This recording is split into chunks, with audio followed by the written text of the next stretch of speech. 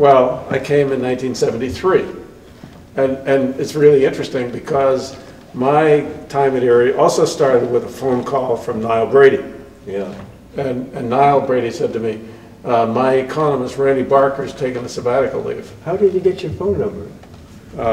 Well, you know, Niall was here at Cornell himself at the time. He'd just been hired to replace Ralph Cummings Sr., who had been moved. I know, to IRRI. To IRRI. Ralph Cummings Sr. Yeah. had been appointed Director General of IRRI after Chandler. I remember that. Okay. But you know, it didn't last long, only 6 months. That's and then the IRRI people, whoever was on the board there, said, oh no, we need you more over here.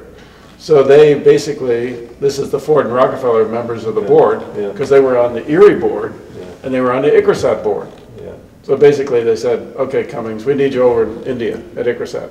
Yeah, Ralph was he's a great institution builder. He was the guy that could build the institute, the bricks and the mortar and stuff. He was a terrible manager. Was he? Oh, I didn't think so. You know, I mean, he always wanted to know where I was. Bob Chandler, one time, somebody came in and asked where I was. But Bob said, I don't know. He said, at the end of the year, if he doesn't perform, I get rid of him. You know, but Ralph wanted to know the process, where I was going on this trip, and why I was stopping for 2 days in San Francisco. I didn't want to tell him that I was going down to Stanford to give a seminar. You know, it's kind of like that. But anyway, Niall was a little bit like that too. Yeah. So Niall Brady called me up, and he said, "You want to come out to IRRI while Randy Barker's on sabbatical?" Yeah. I said, well, "Okay." It turned out that we had stopped at IRRI. We'd been in India in 1963, and again in India in 1967. On the way back from one of those trips, we'd stopped in the Philippines and seen IRRI. Yeah. And you know, we thought, well, that's where the action is. Yeah. And just about in the 70s, you know, the talk about the Green Revolution, and you know, IRA had come on the scene and burst on the scene. In fact, in 1967, Ralph Cummings Jr. and I made a trip to the Punjab. Now that wasn't rice, but that was wheat.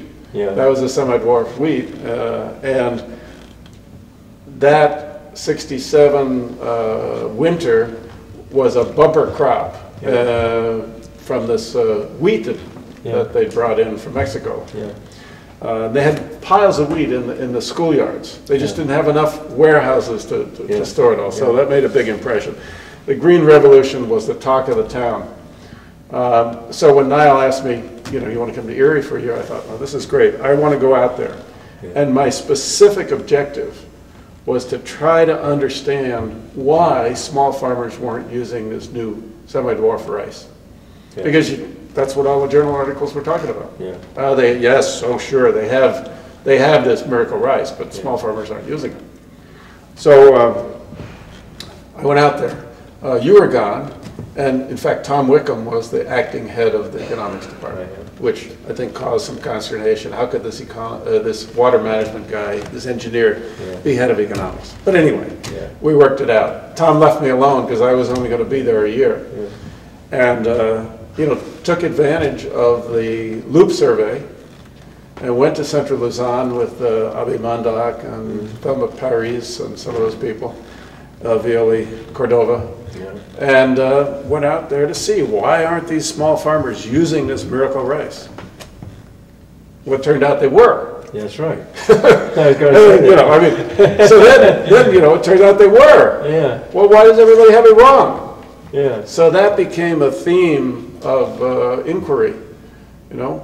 And it turned out there were a lot of farmers who were using it, but then there were other farmers who weren't, and in places and times of the year, practically nobody was using it.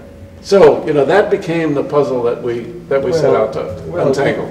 So you know, I came back after leave, and I couldn't get you out of my office. Well, I know, but you know, but look, we moved out of your house, right? Well, yeah, but the point is, I went to see Niall, and I said, Niall, Bob's in my office. He said, Niall said, well, we got a rather tight, you know, space. So he gave me a desk, and my people behind the piano in the lounge. Oh. And it's where, for those of you that are familiar with IRRI today, it's where the coffee shop now is. Yeah. And you know, we're back there, and every now and then I had to tell the people playing the piano, hey, stop playing the piano or try to think and stuff like that. Okay. We did that for a bit. Okay, but you know, Randy, I mean, that was nice. It was kind of like this room. You know, a lounge and easy chairs. You could take it easy.